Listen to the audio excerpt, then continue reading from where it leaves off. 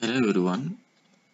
In this session, we need to find the value of x, where 0.25 whole power x minus 1 is equal to 64. This is the equation provided and we need to find the value of x. So, from this equation, write this 0.25 as 25 by 100. Just we are multiplying this 0.25 with 100 and the same value 100 is in denominator we are maintaining.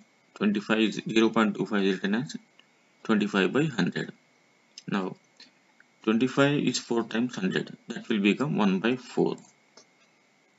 So the equation will become like this: 1 by 4 whole power x minus 1. This 1 by 4 can be written as 4 power minus 1. When we bring the number from denominator to numerator, you need to add minus 1 in the power. So that will become like this: 4 power minus 1 whole power x minus 1. Multiply these two, a power m whole power n. So that will become minus 1 into x minus x. Minus 1 into minus 1 plus 1. So now write this 64 as 4 cube. 4 4 16. 16 4 64.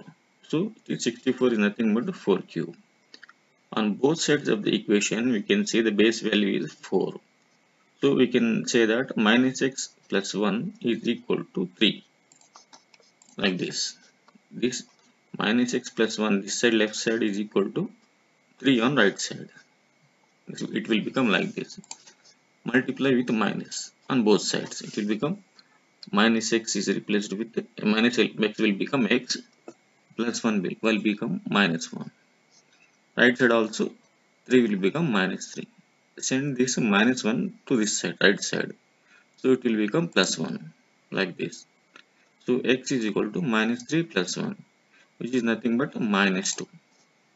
So the value of x is equal to minus 2. Now let's test the value of x is equal to minus 2 by substituting this value in the equation provided to us. This equation. So when you substitute minus 2 in this equation, it will become 0.25 to the power of minus 2, which is the value of x minus 1 is equal to 64. As usual, write this 25 as 1 by 4. Minus 2 minus 1 is minus 3. So bring this 4 from denominator to numerator. It will become minus with power minus 1.